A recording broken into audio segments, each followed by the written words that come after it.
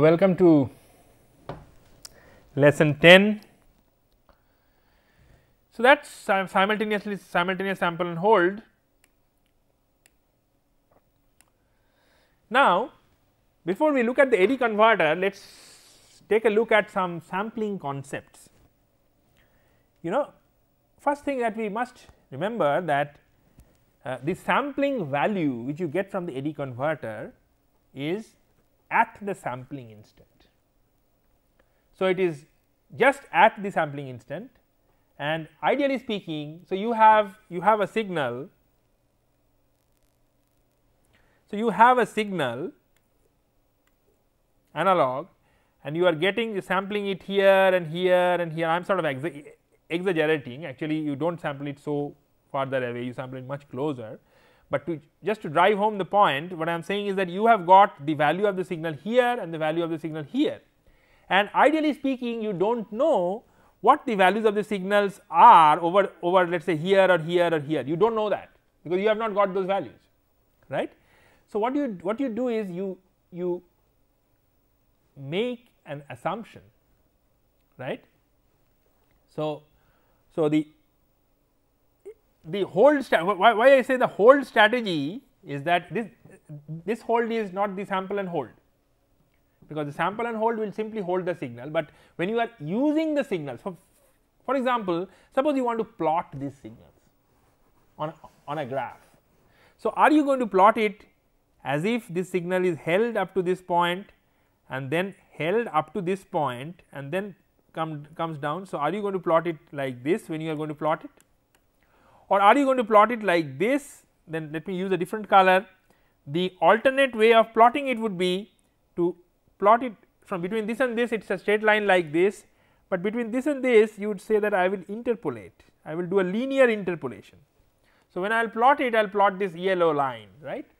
So, what I am saying is that if you want to plot it as a continuous signal, then you may choose appropriate interpolation strategies to construct a continuous signal which will be an approximate version of the old signal. Now, the question is, so obviously you can understand that how accurate this digital approximation is with the analog one depends on what. So, it depends on two things.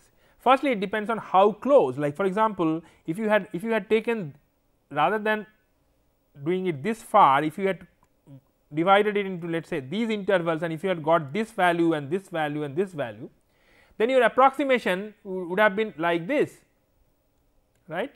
So, you would have gone from here to here, from here to here, and from here to here, and then here to. So, you see that you are able to do, and then you would have got it here and here and here. So, you would have followed the analog signal much more close. So, in general, closer sampling will give you better accuracy, but it is also a lot of, but it is also more work. So, more work, faster sampling and faster data processing. So, you have to determine what is the appropriate level of error that you can tolerate and what is the maximum amount of work that you can do within a given time, right. So, it turns out that there are certain fundamental principles to be obeyed, because if you do not do that, so ideally speaking you would like to sample at the lowest possible rate and trying to keep the error low, and especially you would like to keep the high frequency errors low.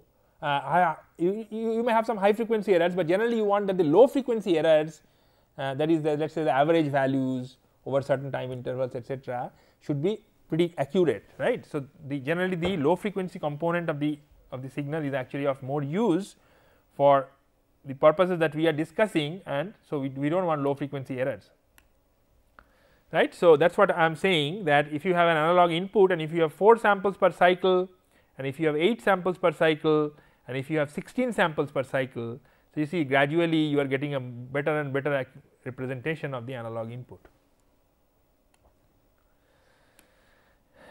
Now, there is a benchmark rule which everybody talks about, is called the so called the Nyquist rate of sampling. Actually, this concept is explained in this diagram.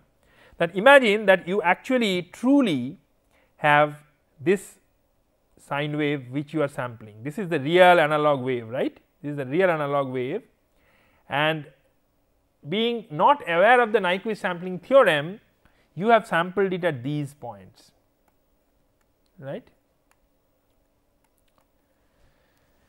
So, what happens is that now you would like to reconstruct the signal, right. Now, in the computer you have got these values. So, when you reconstruct the signal, you will suppose you do a linear reconstruction. So, you will get this wave.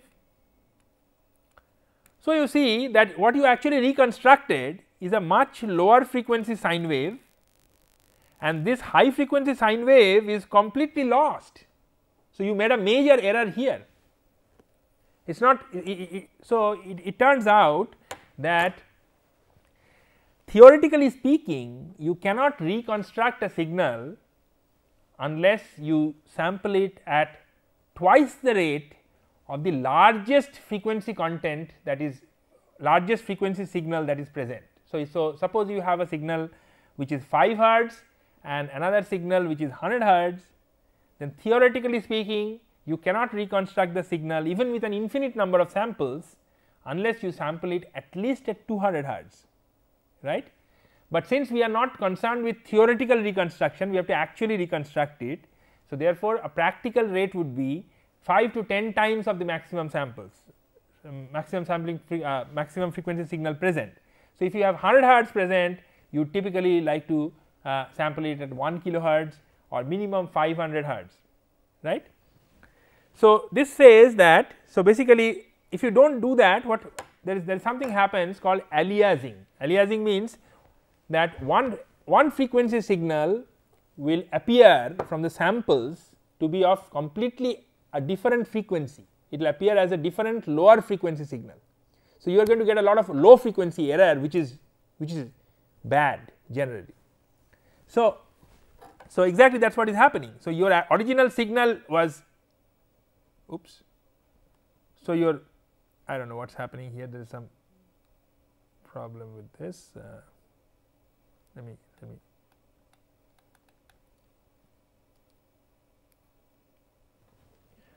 so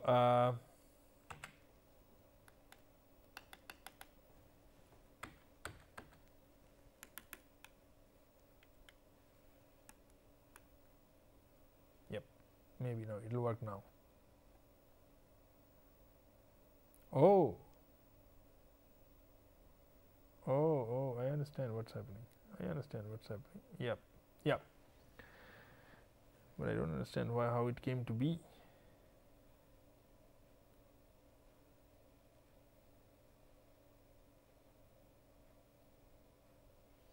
Okay. So that is what is so that is what happens. One frequency appears in another frequency, and that is called aliasing. So, therefore, what do you do? What you do is, so now this leads to a concept. So what you do is you actually need to restrict. So, you have a certain sampling rate which is fixed, you can't change that, you do not know what frequency components are actually present in the analog signal.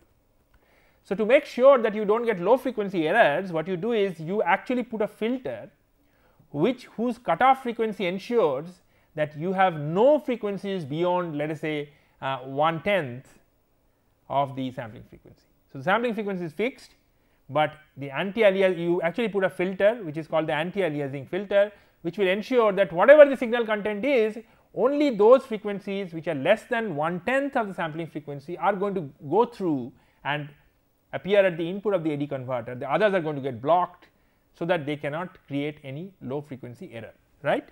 Okay. Having understood the basic idea of sampling, we show so we say that an anti-aliasing filter is an analog filter that removes signal frequencies above fs by 2, where fs is the sample frequency. Actually, this fs by 2 is actually a theoretical rate. It will not remove above fs by 2, but would perhaps in a practical case remove frequencies above fs by 5 or even fs by 10. So, it is a low pass filter incidentally.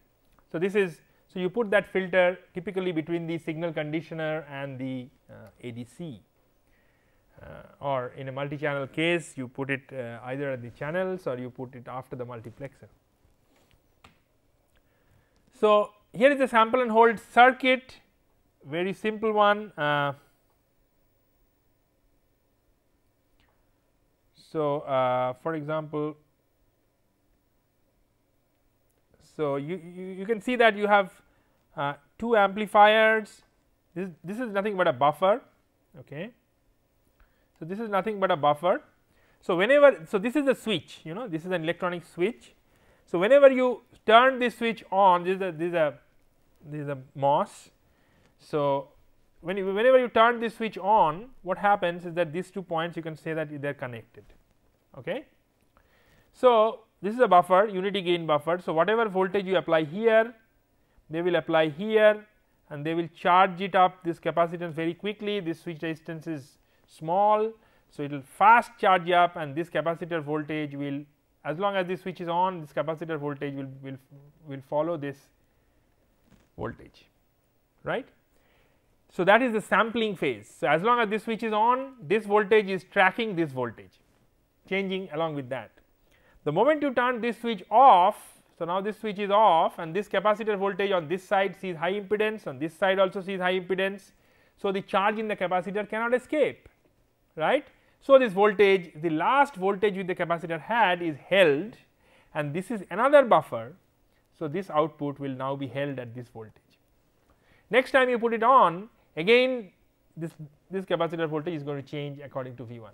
So, you first switch it on, that is the sample command, this capacitor voltage starts tracking this voltage, then you switch it off and this voltage is held, which is transferred to the output, right. So, this is a typical sample and hold circuit.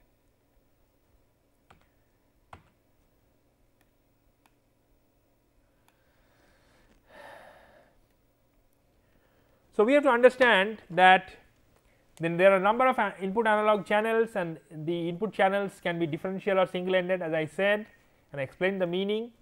Now, this multiplexing says that if you are that is the maximum, suppose the AD converter can convert, let us say theoretically speaking 100,000 samples per second. If you are having 8 channels, then effectively each channel maximum can be sampled at 100,000 samples divided by 8. So, that is the throughput, and so the number of, so actually the oftentimes it happens that the sampling maximum sampling rate specifications of the AD converter are given and the number of channels are given. So, one has to be able to infer what is the maximum sampling frequency per channel. So, that is the final sampling frequency per channel that is going to be effective on the each channels. So, that is why this throughput question comes. So, next let's come to the question of quantization. So, we have now seen that an analog signal after sample and hold presents itself at the analog input pin of the AD converter, right. So, now it gets converted to an n bit digital number, right. So, for example, here is a case that suppose you have, this is a 3 bit ADC, right, that is somewhat hypothetical, but 3 bit ADC where, so which means, so with 3 bits you can represent 8 numbers 2 to the power 3, right, from 0, 1, 2, 3, 4 up to 2 to the power 3 minus 1, that is 7. So, 0 to 7. So, you see that the number 0 corresponds to 0 volts and the 1 corresponds to 0.125 volt. So, suppose every ADC has what is called an analog reference voltage which decides its dynamic range, as I was talking about. So, hypothetically if the dynamic range is 1 volt, generally it is 10 volts 10 volts is a very typical figure. Suppose it is 1 volt, then each, so 2 to the power 3 is equal to 1. So, 1 2 to the power 3 digital is equal to 1 volt. So, 1 digital or the number 001 represents 1 by 8 volts, right. So, this signal will become from 0 to from 000 to 001 when this signal reaches 0.125 volts or 1 by 8 volts. So, actually the any signal between 0 and 0.125 will get quantized to this 0, this is called quantization, right. Similarly, 0.125 to 0.25 all these will get mapped to 001 and so on, and finally 0.875 to 1 volts will get mapped to 111. So, this is quantization, and obviously the higher the number of bits, the smaller is the quantization interval and the better is the resolution. But then we can always make an AD converter of 32 bits, 64 bits, why not? Because these are related to, because you have to make them, it is not just the number of bits. Finally, they must represent that mapping, that one represents 0.125, this must be accurate. So, when you increase the number of bits, you can understand that if you have, let us say, a 16 bit AD converter, then you have 1 by 65,000 is your resolution, right. So, the circuit should be able to resolve between 1 by 65,000 will be, you know, something like not even millivolts, right, it is of the order of microvolts. So, the circuit should be so accurate that, and the environment should be so less noisy that you will be able to separate between those. If you do not do that, then your AD converter, just because of noise, it will even if you present a constant signal, its digital bits will start oscillating, and the last few bits will anyway be useless because of noise. So, that is why it is very difficult to construct AD converters of number of bits more than 18 maybe, and generally for this kind of things 12 to 16 are used, 12, 14 or 16. So, we have, so you see AD converter resolution and range. So, now finally the signal, the accuracy is affected by the range. So, range is, so finally when you have a number, how do you convert that number? Suppose you have a number 001 and it is a 3 bit AD converter. So, the number is actually 001 divided by 2 to the power 3. So, 001 by 2 to the power 3, which is, so it is 1 by 8 into the reference voltage, in this case suppose it is 1 volt. So, it is 0.125 volts. So, that is how, so obviously you can understand that as the number of bits will go up, the resolution will increase, and the minimum. On the other hand, if you have a, suppose you have a 10 volts range and you have a 1 volt signal. Now, the point is that you could actually amplify this 1 volt signal. So, if you use a, let us say we can write here also that suppose you have a converter which is a dynamic range of 10 volts and you are giving it a signal whose peak to peak value is 1 volt, right. So, then peak to peak value is 1 volt means the lowest number, and it is a 3 bit converter. So, then the lowest value is 1.25. So, this 0 to 1 minus 1 to or let us say 0 to, let us talk about unipolar signals, no, not negative. So, suppose 0 to 1, if you have a signal, then always you will get the value 0, it will the variation will not be caught at all. On the other hand, if you had amplified it this 1 volt to 10 volt and then taken care of this amplification factor in your software, then this signal, this 1 volt signal variation would have been captured up to 3 bit resolution. So, this shows that always it is, you must have amplification, enough amplification, that is why people sometimes put programmable gain amplifiers, amplifiers whose gains can be changed again under software controls, but although they are expensive. So, you need to always amplify the signal, so that the AD converter dynamic range, that is the range between the reference voltage up to the reference voltage, is actually effectively utilized by the input, then you get the best resolution for a given number of bits. This is important to remember during data acquisition. So, now we are going to take a look at some AD converters, but then before that we have a, we take a look at a DA converter, because an AD converter circuit, that is the one of the most common things, like the successive approximation converter uses a DA converter. So, we just take a quick look at what is a digital to analog converter, that is, if we put a set of digital bits, how can we get an analog voltage which will be proportional to that number.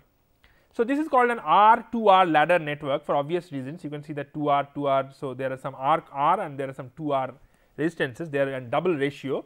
So, that is why this is called an R to R ladder network, ladder because of this form structure. So, you see that you can, it is rather easy to show using simple network theory that you see these are the switches which are actually controlled by these bits.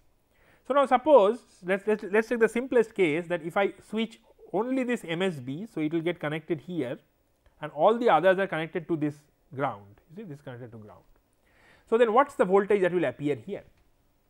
That is very simple because you have 2R and 2R in parallel now, this is connected to ground. So, therefore, this resistance is R. Now, that R and this R is in series. So, it is 2R, again 2R and 2R in parallel, again R and R in series, again 2R and so on. So, finally, what you get is finally you get this network. So, you have a 2R, you have an 2R and then you have a voltage source. So, this is your Vref and then you have an R and then you have an amplifier and here you have a 2R. So, R, 2R, 2R, 2R.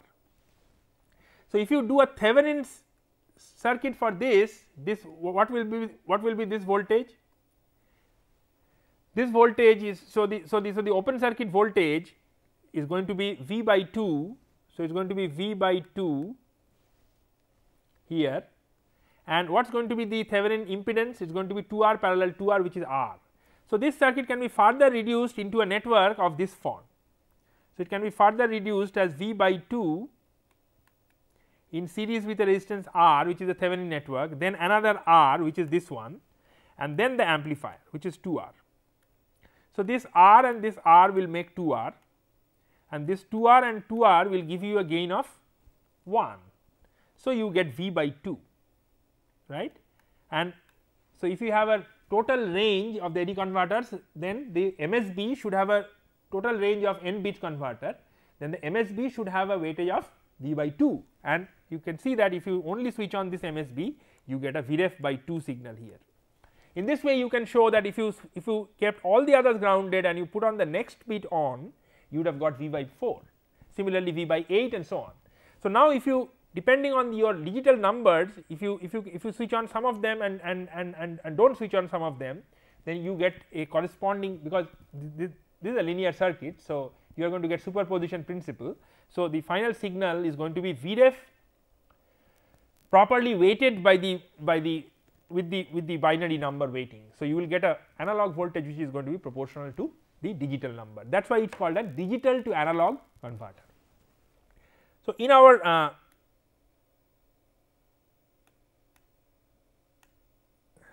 so, for example, in this AD converter which is called successive approximation converter, principle is very simple. You put a signal, the signal first compares whether, suppose this is initially this is 0, initially this is 0, right. So, this just compares whether this should be, this is higher or this is higher. So, if this is higher, it puts it 1. Now, when it puts it 1, it sets the, this is some logic. So, this will put the maximum bit high, that will no. So, maximum bit means V by 2.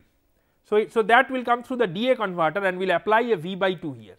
Now, the question is whether this analog signal is greater than V by 2 or less than V by 2. If it is greater than V by 2, then it is still 1, then the next bit will be put. So, in this way, first the MSB is put, then the next bit put till this signal crosses this signal and then at that level it is stopped. So, that is how you just compare it with a number of digital numbers till it exceeds and at that point you stop. So, you get, so when you stop you get a set of digital bits which is closest to this analog signal, right. So, this is how you convert this is how a typical successive approximation converter is, and just one way. There are many various other converters. For example, a very fast converter is called flash ADC. We are not going to discuss that because we do not have enough time, but this is a converter where there you do it bit by bit. So, you need at least worst case you can need n times you can go through this cycle of setting and resetting bits. So, you need more time. On the other hand, in this converter the whole conversion is just in 1 clock cycle. So, it is much faster, but then it requires a huge resistance network and they have to be very precise, otherwise you are going to get errors. So, this is a converter which is, therefore, this converter has some problems, and although it is very fast. So, we are not going to look at that too much. If you compare, there are various kinds of converters, and we are, for example, there are other converters too. We are talking about flash, we saw successive approximation. There are some converters which are called voltage to frequency or integrating converters, which are very slow, but very accurate. So, you can have typical idea about the number of bits. Flash is 4 to 8 bits, typically less number of bits, but very fast conversion. So, you can go up to 500 megahertz kind of conversions. Then successive approximation is very widely used, 8 to 16 bits possible generally, and medium sampling rates. For most processes, successive approximation is good enough. And then you have integrating converters which are quite slow, but very accurate, because they do an input averaging over a long time, and therefore they have good response to noise.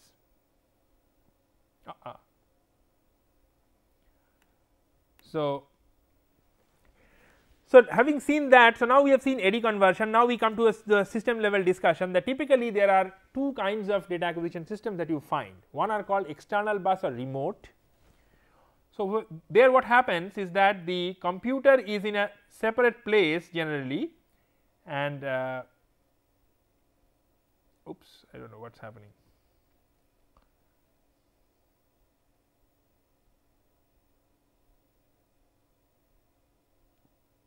Yep. So, you see here these are all the signals, analog signals are getting terminated. Let us assume that it is signal conditioned, we are not, if it is not that, then it will be conditioned. Then the eddy conversion, we have seen what is eddy conversion. Then now what happens is that this thing, this physical, these systems, boxes are separate, are situated at a separate place, they have their own separate power supplies, they are situated possibly much closer to the field, and then here so after eddy conversion, and they have their own processors. So, the value is firstly coming to that embedded communication controller processor, and then using some very standard communication protocol, either RS-232, 422, 485 or IEEE 488, there are number of protocols by which through computer communication it is coming to what is known as the host computer, where this data is going to be used. So, this is a small box which is going to be close to the process, and then one wire is going to come, generally serial communication coming to the computer. So, this is an external bus remote data acquisition system. The advantages are that they can connect to any host computer, so it is so close to the field, right. Disadvantage is that generally data acquisition rates are limited because of this serial communication. So, you get slightly slower rates of communication, but if that is good enough for you, it is okay. Second kinds of things are internal PC bus data acquisition systems, where the data acquisition system sits right inside the PC box, right. So, and then they will communicate with the PC through the PCI bus, which is much higher speed and which is parallel interfacing, right.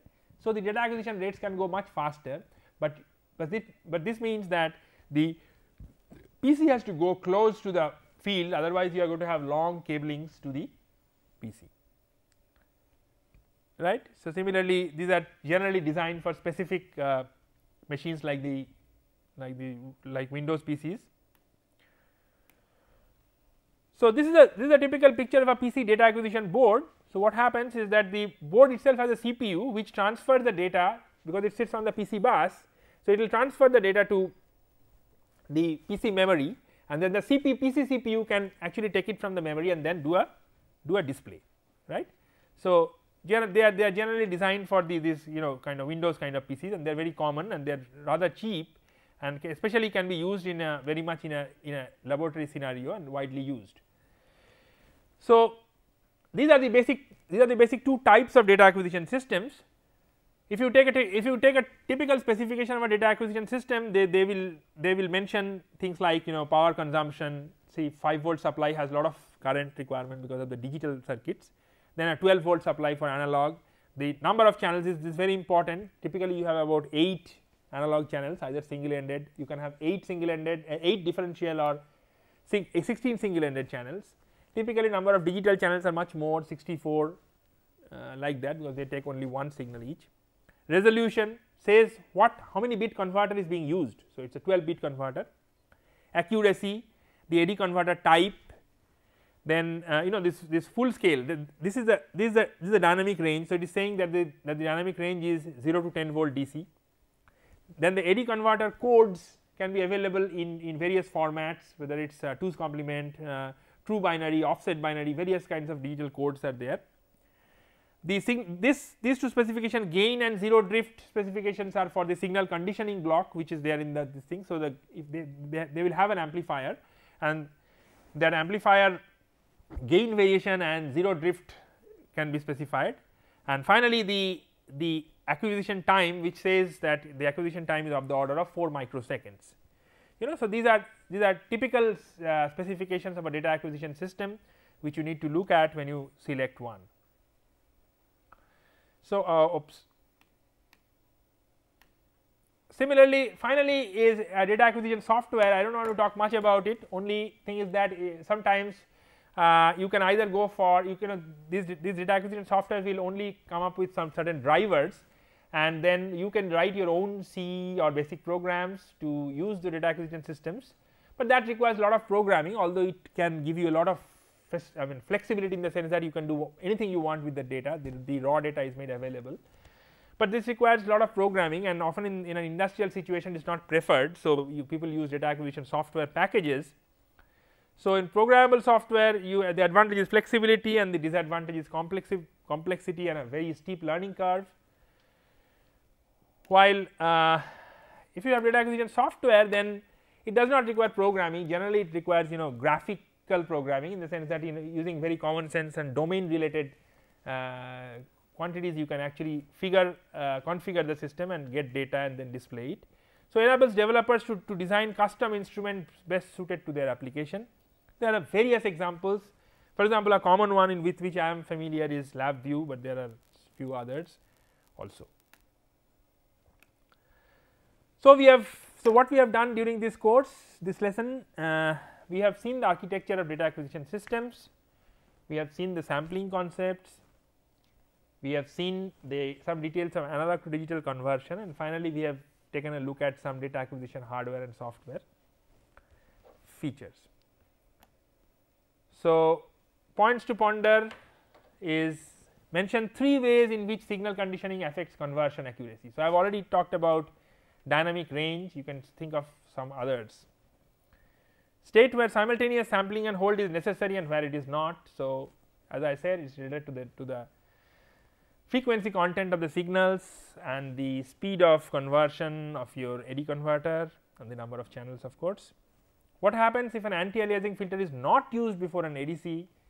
So, you have to go through, if the ADC is successive approximation or if the ADC is flash. So, choose the ADC and then go through it and see that suppose in the middle, suppose the signal just goes to 0, then what will happen? Sometimes it may give you wrong results, sometimes it may not. Name 3 typical functions of a data acquisition software. So, one of them could be display. You can figure out the other 2 by looking at some of these software which are advertised on the internet. So, that is all for today. Thank you very much.